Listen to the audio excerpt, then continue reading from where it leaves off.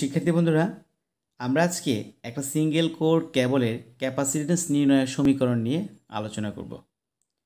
শিক্ষার্থীরা, আমরা জানি যে ট্রান্সমিশন লাইনে বিভিন্ন ধরনের ধ্রুবক থাকে। রেজিস্ট্যান্স, ইন্ডাকটেন্স, ক্যাপাসিট্যান্স এরা হচ্ছে ট্রান্সমিশন লাইনের ধ্রুবক।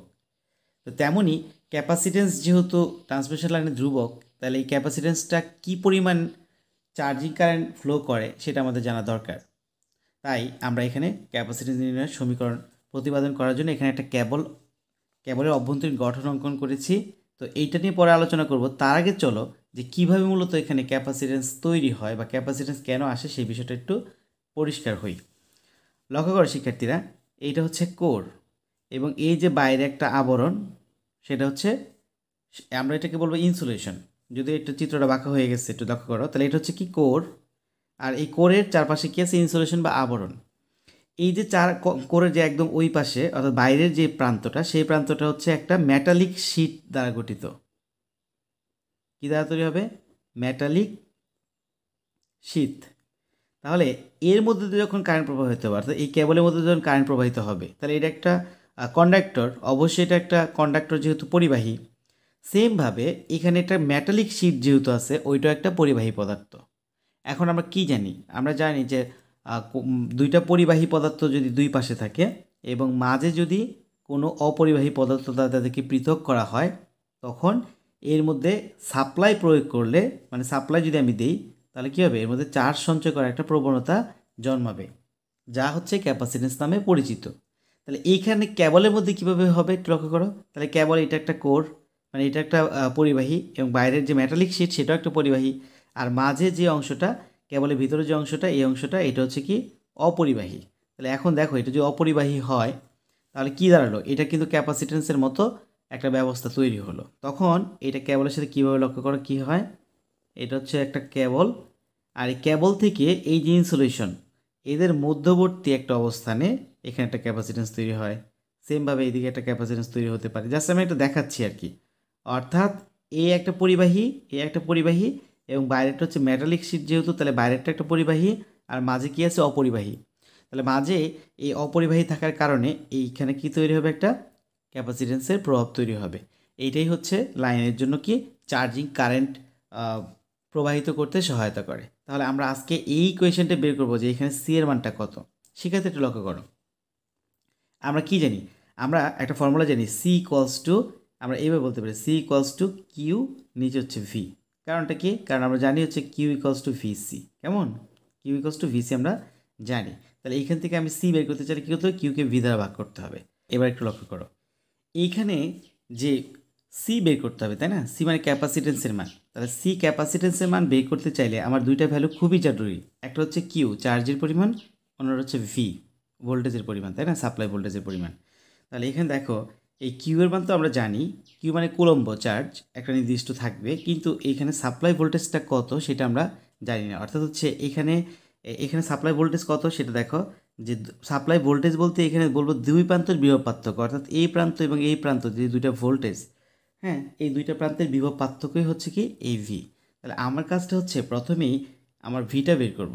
ভি বের করে তারপর সেই ভি দিয়ে আমি কুলম্বকে অর্থাৎ চার্জকে ভাগ করব, তখনই পাবো কি ক্যাপাসিটেন্সের মান। তাহলে চলো, আমার প্রথম কাজ থাকবে হচ্ছে এই ভি নির্ণয় করা। শিক্ষার্থীরা, এবার চলো আমরা এই চিত্রে চলে যাই। এই চিত্রে আমি কি করেছি? এই চিত্র হচ্ছে বাইরের পাশ হচ্ছে মেটালিক শীট, আর এই অংশটুকু কি বলবো? এই অংশটুকু হচ্ছে আমার কন্ডাক্টর, পরিবাহী, যার মধ্যে দিয়ে বিদ্যুৎ যায়, অর্থাৎ যার মধ্যে ভোল্টেজ ফ্লো হয়। এখন দেখো, এখান থেকে এই যে এই ক্ষুদ্র যে অংশ, এই ক্ষুদ্র যে অংশ, এখান থেকে আমি এক্স মিটার দূরত্বে, এখান থেকে কত মিটার দূরত্ব নিলাম? এখান থেকে এইটুকু দূরত্ব হচ্ছে এক্স মিটার। এক্স মিটার দূরত্বে ক্ষুদ্র একটা স্ট্রিপ, এখান থেকে এইটুকু দেখো, এই যে এখান থেকে এই অংশটুকু খুবই ক্ষুদ্র, এটা বাইরে নিয়ে দেখাচ্ছি, এটা মান কী ধরেছি? এটাকে আমি ধরলাম হচ্ছে ডিএক্স। যেহেতু এখান থেকে কি বলবো?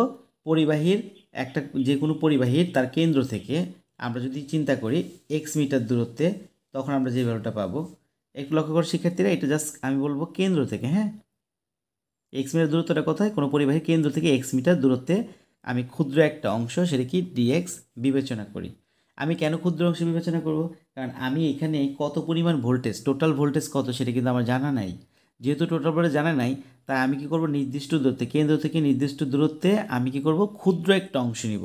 ক্ষুদ্র অংশ নিয়ে সেই ক্ষুদ্র অংশের ভোল্টেজ প্রথমে বের করব, তারপর এরকম ক্ষুদ্র ক্ষুদ্র ক্ষুদ্র ক্ষুদ্র ভোল্টেজগুলো যোগ করে আমি পাবো হচ্ছে টোটাল ভোল্টেজের মান। তাহলে এখান থেকে কেন্দ্র থেকে এক্স মিটার দূরত্বে ক্ষুদ্র একটা স্ট্রিপ ডিএক্স আমি বিবেচনা করতে পারি। এবার আসো এখান থেকে দেখো, এখান থেকে আমি বলবো এখান থেকে এইটুকু, এটা কি, এটা হচ্ছে কার, এটা হচ্ছে একটা কোরের, কোরের কী হবে, এটা ব্যাসার্ধ, কোরের ব্যাসার্ধ। আর এখান থেকে লক্ষ্য করো, এখান থেকে পুরাটা যদি আমি চিন্তা করি এইভাবে, তাহলে কি হবে, এটা হবে একটা পুরা শীতের ব্যাসার্ধ, কেমন। তাহলে এই যে ভিতর যে দেখো এইতে ছোটো থেকে এই অংশটা কী হলো, একটা কোরের ব্যাসার্ধ, এখান থেকে এইটুকু, আর এখান থেকে এইটুকু হচ্ছে একটা শীতের বা একটা আমরা বলতে পারি যে পুরা ক্যাবলের ব্যাসার্ধ। তাহলে এই বড় যে ব্যাসার্ধ আছে তাকে আমরা প্রকাশ করব বড় যে ব্যাস, অর্থাৎ আমি বলতে চাচ্ছি বড় ব্যাস বলতে এখানে কী বোঝাচ্ছে, বড় ব্যাস বলতে বোঝাচ্ছে যে এখানে যে ইনসুলেশন আছে, হ্যাঁ, এই ইনসুলেশনের ব্যাস, এটা কার ব্যাস, ডি বলতে কারকে বোঝাবো, ইনসুলেশনের ব্যাস। আর ছোট হাতে ডি বলবো হচ্ছে কি, কোরের ব্যাস। এখন আমি এখানে ব্যাস নিই না, আমি কি নিয়েছি, ব্যাসের অর্ধেক নিয়েছি, তাই না, ব্যাসের অর্ধেক মানে কি, ব্যাসার্ধ।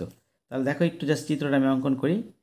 তাহলে এটা কেন্দ্র, কেন্দ্র থেকে তুমি এখানে যে কোনো একদিকে নাও তখন তার নাম হচ্ছে ব্যাসার্ধ, কেন্দ্র থেকে যে কোনো তুমি একদিকে নাও তার নাম ব্যাসার্ধ।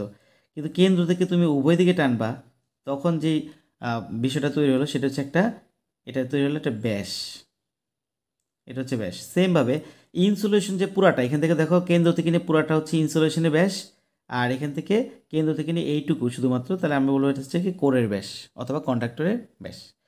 এখন এইটা ব্যাস পেয়েছি, ব্যাসার্ধ দরকার আমার, ব্যাসার্ধ বের করতে চাইলে কী করতে হবে, ব্যাসকে 2 দিয়ে ভাগ করতে হবে। তাহলে আমি এইটাকে লিখতে পারি D/2, বড় হাতে D/2, এইটার ব্যাস, সরি ব্যাসার্ধ। আর এই কন্ডাক্টরের ব্যাসার্ধ কী লিখবো, ছোটো হাতে D/2। ওকে, এটা পর্যন্ত ক্লিয়ার।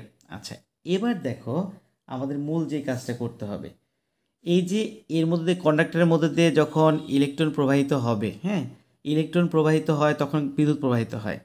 আচ্ছা, ইলেকট্রন যখন প্রবাহিত হয়, ইলেকট্রন প্রবাহ মানেই মূলত চার্জের প্রবাহ। তাহলে এই যে চার্জ, সেই চার্জকে ক্ষুদ্র দূরত্ব নিতে কোনো কাজ করতে হবে, তাই না। এরকম দেখো, এখান থেকে আমি বলতে চাচ্ছিলাম যে এখান থেকে কোনো একটা চার্জকে, মনে করি কেন্দ্র থেকে কোনো একটা চার্জকে তোমরা কী করবা, এই এক্স বিন্দুতে নিবা, তাহলে কি তার একটা কাজ করতে হবে, তাই না। অথবা তুমি মনে করো যে এখানে এক্স বিন্দু, এই বিন্দু থেকে এই যে আরেকটা, আমি কিন্তু দুইটা অংশ কল্পনা করেছি, দেখো একটা ডটেড লাইন নিচে, একটা ডটেড লাইন উপরে, তাহলে এইটুকু কি, দুইটার মধ্যবর্তী দূরত্ব কে, ডিএক্স। তাহলে চিন্তা করো যে এই বিন্দু থেকে যদি জাস্ট এই বিন্দুতে তুমি সরাতে চাও চার্জকে, তাহলে তোমার কি করতে হবে, এখানে কাজ করতে হবে, তাই না। অর্থাৎ তাকে বল প্রয়োগ করে এখান থেকে সরাইতে হবে, তাহলেই কিন্তু আমার কাজ হবে। তাহলে এবার আমরা মূল প্রমাণের দিকে চলে যাচ্ছি, লক্ষ্য করিও। আমরা লিখব কিউ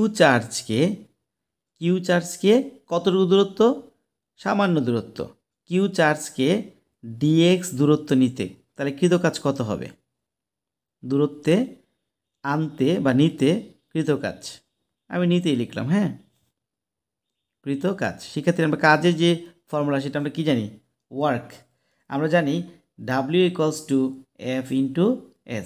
তার মানে এটা কি, W মানে হচ্ছে ওয়ার্ক, কাজ, আর F/S মানে কি, F মানে ফোর্স, আর S মানে কি, সরণ। অর্থাৎ কোনো একটা বস্তুর উপর যদি ফোর্স অ্যাপ্লাই করো তুমি, বস্তুটা যদি একটু ডিস্টেন্স ঘটে, মানে সরণ ঘটে, তখন আমি কিন্তু বলতে পারি তার মান কাজের সমান। ওকে, তা দেখো এখানে আমি যে কাজটা করতেছি, আমি বলবো হচ্ছে কিউ চার্জকে ডিএক্স দূরত্ব নিতে কৃত কাজ, আর কৃত কাজ মানে হচ্ছে ভোল্টেজ, কৃত কাজ মানে কি, ভোল্টেজ, অর্থাৎ যতটুকু ভোল্টেজ থাকবে ঠিক ততটুকু কাজই তোমার এখানে হবে। তাহলে কাজ মানে আমি বলতে চাচ্ছি V=EX/DX,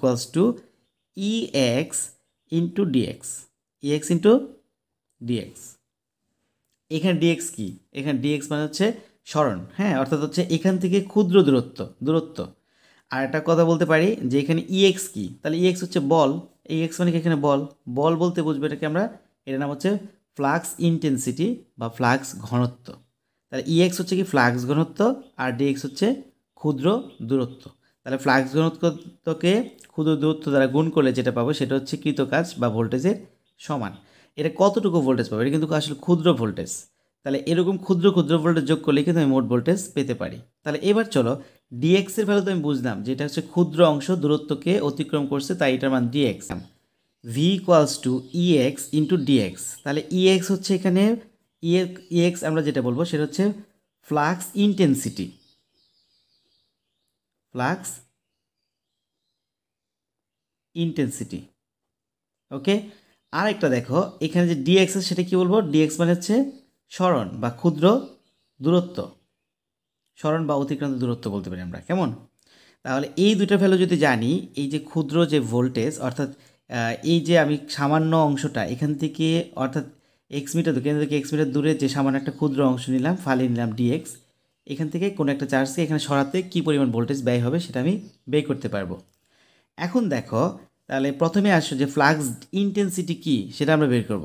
flux intensity equals to, দেখো ফ্লাক্স ইন্টেন্সিটি এটা equals to flux density by হচ্ছে এখানে permittivity, flux density by permittivity. Flux ইন্টেন্সিটির সাথে ফ্লাক্স ডেন্সিটি এবং কি পারমিটিভিটি সম্পর্ক আছে। তাহলে আমি এখানে লিখলাম আর দুইটা নতুন শব্দ চলে আসলো। আমি বের করতে চাইছিলাম কি যে ইএক্স, কেন আমার ইএক্স লাগবে? কারণ আমি জানি V equals to EX into কি ডিএক্স, এই জন্য আমার কী লাগতো? ইএক্স প্রয়োজন ছিল। তাহলে ইএক্স বের করতে গেলে আমরা দেখলাম যে ইএক্স মানে flux intensity equals to flux density by ই, এটা ই বলবো না, আমরা এগুলো অ্যাপসিলন মানে হচ্ছে পারমিটিভিটি। তাহলে শব্দটা আমি এখানে লিখে রাখি ডিএক্সটা কি? ডিএক্স হচ্ছে আমার ফ্লাক্স ঘনত্ব অথবা ফ্লাক্স ডেন্সিটি।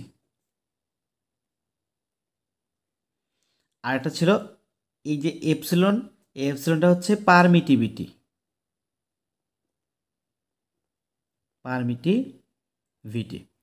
আচ্ছা, পারমিটিভিটি কি সেটা আমি একটু পরে আলোচনা করছি, তবে তার আগে আমরা ফ্লাক্স ঘনত্ব নিয়ে একটু আলোচনা করি। শিক্ষার্থীরা, ফ্লাক্স ঘনত্ব কী হবে? আমি এটাকে যদি এখানে লিখি, শিক্ষার্থীরা তোমরা যখন এটা তুলতে যাবে তখন তোমরা একটু মনোযোগ দিয়ে একটা জিনিস লক্ষ্য করবে যে আমি কোন কথাটার পর কোন কথাটা বলছি, তোমরা কিন্তু সেইভাবে তোলার চেষ্টা করবে। কিন্তু কোথায় কি লিখছি সেটা বড় কথা না, কখন কি লিখছি সেটা বড় কথা না, কোন কোন ধাপের পর কোন ধাপটা নিয়ে আলোচনা করছি সেই ধাপটা তোমরা আলোচনা করবে। তাহলে এবার লক্ষ্য করো, আমি প্রথমেই জানবো সেটা হচ্ছে ডিএক্স মানে কি? ফ্লাক্স ঘনত্ব কি সেটা। আমি এখানে যদি ফ্লাক্স ঘনত্ব লিখতে চাই, ফ্লাক্স ঘনত্ব ইকুয়ালস টু একক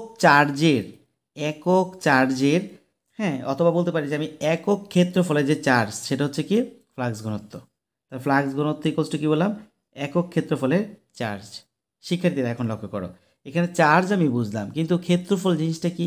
এখানে ক্ষেত্রফল বলতে কার ক্ষেত্রফল বোঝাচ্ছে? এখানে ক্ষেত্রফল বলতে একটা কেবল, কোন কেবলটার কথা? যে কেবলটা আমরা এখানে অঙ্কন করেছি এই কেবলটার কথা বুঝিয়েছে, এই কেবল। তাহলে কেবলটা কেমন দেখতে? কেবল কি একটা বৃত্তের মতো? তুমি যদি এটাকে বৃত্তের মতো চিন্তা করো তাহলে ভুল হবে, কারণ কেবলটা একটা নির্দিষ্ট দৈর্ঘ্যের থাকে। তা নির্দিষ্ট দৈর্ঘ্যে থাকলে তাকে বৃত্তের মতো চিন্তা করা যাবে না, তাকে একটা চিন্তা করো সে হচ্ছে একটা সিলিন্ডাকার বস্তু। তাহলে সিলিন্ডাকার বস্তুর ক্ষেত্রফল আমাদের দরকার। তাই আমি বলতেছিলাম যে কি চার্জ বাই ক্ষেত্রফল, অর্থাৎ একক ক্ষেত্রফলের যে চার্জ সেটি হচ্ছে ফ্লাক্স ডেন্সিটি। তাহলে এরিয়াটা কি হবে? এরিয়াটা হবে একটা সিলিন্ডাকার সারফেস এরিয়া। আমরা ধরে নেব যে একটা তার হচ্ছে একটা সিলিন্ডাকার বস্তু এবং তার সারফেস এরিয়াটা কত হবে। তাহলে এটা লিখে নিচ্ছি, দেখো এ ইকুয়ালস টু কী বলবো? সিলিন্ডাকার সারফেস এরিয়া। এরিয়া মানে কি? এরিয়ার বাংলা নাম হচ্ছে ক্ষেত্রফল। তাহলে সিলিন্ডাকার সারফেস এরিয়ার ক্ষেত্রফলটা সূত্রটা হচ্ছে এরকম যে 2π x ইন্টু এল। 2π x হচ্ছে কি এটার পরিধি, আর এক্স হচ্ছে কি ওইটা সিলিন্ডাকার বস্তুটার দৈর্ঘ্য। তাহলে টোটাল যদি তুমি ক্যালকুলেশন করো মান পাবে হচ্ছে 2π x l। এটা কি একক কী হবে? Metre square. তার মানে সিলিন্ডাকার বস্তুর যে সারফেস এরিয়া বা সারফেসের যে ক্ষেত্রফল বা পৃষ্ঠদেশের ক্ষেত্রফল, তার ক্ষেত্রফল ফর্মুলা হচ্ছে 2π x l। এরপর লক্ষ্য করো, যদি তুমি 1 মিটারে চিন্তা করো, 1 মিটার অর্থাৎ আমি চিন্তা করবো যে 1 মিটার দৈর্ঘ্যের একটা সিলিন্ডাকার বস্তুর, হ্যাঁ, ক্ষেত্রফল কত হবে, তখন সেটা কী হবে? দৈর্ঘ্যের পরিবর্তে 1 দিয়ে দেবো, অর্থাৎ 2π x ইন্টু 1, তার মানে হচ্ছে 2π x, একক কী হবে? Metre square. কেমন? আচ্ছা, তাহলে এইটুকু পর্যন্ত ক্লিয়ার। এখন দেখো আমি যদি এখানে ভ্যালুটা বসিয়ে দিই তাহলে কী পাচ্ছি? তাহলে আমি পাচ্ছি হচ্ছে কিউ ঠিক থাকবে আর এরিয়ার মান কত? 2π x। আর এটা একক কী হবে? উপরে যেহেতু কুলম্ব, তাহলে কুলম্ব একক কি? কুলম্ব একক হচ্ছে, সরি, উপরে যেহেতু চার্জ তার একক হচ্ছে কুলম্ব, আর নিচে দেখো ক্ষেত্রফল, তার একক হবে মিটার স্কোয়ার। তাহলে ডিএক্স অর্থাৎ ফ্লাক্স ডেন্সিটি মানটা হচ্ছে কিউ বাই নিচে 2π x, আর একক হবে সেন্টিমিটার পার মিটার স্কোয়ার। ওকে, এবার আসো, sorry, coulomb per metre square. এবার আসো আমি এই ডিএক্স এর ভ্যালুটা এখানে বসিয়ে দিই, তাহলে কী পাচ্ছি দেখো? ফ্লাক্স ইন্টেন্সিটিটা কী পাবো? ইএক্স মানে কি? ফ্লাক্স ইন্টেন্সিটি অর্থাৎ তড়িৎ তীব্রতা। তা তড়িৎ তীব্রতা মানে কি ডিএক্স বাই অ্যাপসিলন। অ্যাপসিলনটা কি এখন আলোচনা করব, তাহলে ডিএক্স এর মানটা আগে বসিয়ে নেই। কিউ বাই নিচে কত 2 পাই এক্স, ক্লিয়ার। এবার হচ্ছে অ্যাপসিলন। আচ্ছা শিক্ষার্থীরা দেখো, অ্যাপসিলন শব্দটা আমি বলছিলাম যে পারমিটিভিটি। পারমিটিভিটি কি মূলত? পারমিটিভিটির সংজ্ঞা যদি আমি বলতে চাই তাহলে এভাবে বলবো যে কোনো বৈদ্যুতিক ফিল্ডের প্রভাবে কোনো পদার্থের মধ্য দিয়ে হ্যাঁ যে বৈদ্যুতিক বিভব শক্তি সঞ্চয় করার ক্ষমতা জন্মে তাই হচ্ছে পারমিটিভিটি। এখন এই পারমিটিভিটিটা হচ্ছে মূলত হচ্ছে একটা মানে শক্তি সঞ্চয় করার ক্ষমতা। জাস্ট মনে রাখবে যে কোনো একটা ফিল্ড বা চুম্বকীয় ফ্লাক্সের প্রভাবে কোনো একটা পরিবাহীর মধ্যে কী হবে বা কোনো একটা পদার্থের মধ্যে দিয়ে বিভব শক্তি সঞ্চয় করার যে একটা প্রবণতা জন্মাবে সেটা হচ্ছে পারমিটিভিটি। আর এই পারমিটিভিটিটা দুইটা উপাদানের সমন্বয়ে গঠিত। কী কী উপাদান একটু লক্ষ্য করো। পারমিটিভিটি ই ইকুয়ালস টু আমরা বলতে পারি ই ইকুয়ালস টু ই মানে ই বলতে না sorry epsilon. Epsilon equals to epsilon not into epsilon আর। এখানে অ্যাপসিলন নট অ্যাপসিলন আর মানে কি? অ্যাপসিলন নট মানে হচ্ছে এখানে আমি যদি নট বলি তাহলে এটা বলছে অ্যাবসুলেট পারমিটিভিটি। কী শব্দটা বলবো এখানে আমি লিখে দিচ্ছি, এটার নাম হচ্ছে অ্যাবসুলেট পারমিটিভিটি। আর এইখানে যেহেতু আর আছে তার নাম হচ্ছে রিলেটিভ পারমিটিভিটি। আর অ্যাবসুলেট পারমিটিভিটি। শিক্ষার্থীরা অ্যাবসুলেট পারমিটিভিটির মান কিন্তু আমার জানা, আর রিলেটিভ পারমিটিভিটির মানটা নির্ভর করবে আমি কোন কন্ডাক্টর ইউজ করছি এখানে, মানে কোন ধরনের কন্ডাক্টর, সেটা কি সিলভার নাকি এটা হচ্ছে কপার বা বিভিন্ন উপাদানের উপর ডিপেন্ড করবে হচ্ছে এই রিলেটিভ পারমিটিভিটি। আর এখানে অ্যাবসুলেট পারমিটিভিটি এটা মানে শূন্য মাধ্যমের ভেদাঙ্ক বোঝায়, অর্থাৎ শূন্য মাধ্যম কোন মাধ্যমে আমি এটা কাজ করছি সেই মাধ্যমের কি রিলেটিভ পারমিটিভিটিটা এখানে বোঝাবে। তাহলে এইটার ভ্যালু কিন্তু মুখস্থ। এটার ভ্যালু কি? এটার ভ্যালু হচ্ছে 8.854 ইন্টু 10⁻12। কার মান? এটা হচ্ছে এই যে অ্যাপসিলন নট অর্থাৎ রিলেটিভ পারমিটিভিটির যে অ্যাবসুলেট যে পারমিটিভিটি তার মান। আর এটা হচ্ছে কি এখানে রিলেটিভ পারমিটিভিটি, সেটা মানে আমি কিন্তু জানি না। তাহলে এই দুইটা কিন্তু আমরা জানলাম যে আমরা epsilon equals to permittivity equals to relative permittivity into কি অ্যাবসুলেট পারমিটিভিটি। তাহলে এই ভ্যালুটা আমি এখানে বসিয়ে দিব। আমি লিখতে পারি, আমি আগে এইভাবে লিখবো অ্যাপসিলন নট অ্যাপসিলন আর। এরপর লাইনটা কী দাঁড়াচ্ছে? এরপর লাইনটা দাঁড়াচ্ছে এখানে উপরে হচ্ছে কিউ থাকবে, কিউ চার্জ, আর নিচে কি থাকবে? নিচে থাকবে হচ্ছে এই 2πx নিচে চলে আসবে, 2πx নিচে চলে আসলো, আর এখানে অ্যাপসিলন নট আর এখানে রাখবে অ্যাপসিলন আর রাখবো। পরবর্তী ক্যালকুলেশনে মূলত আমি হচ্ছে এই ভ্যালুটা, এই যেখানে যে ভ্যালুটা আছে এই ভ্যালুটা পরবর্তী ক্যালকুলেশনে বসিয়ে দেবো।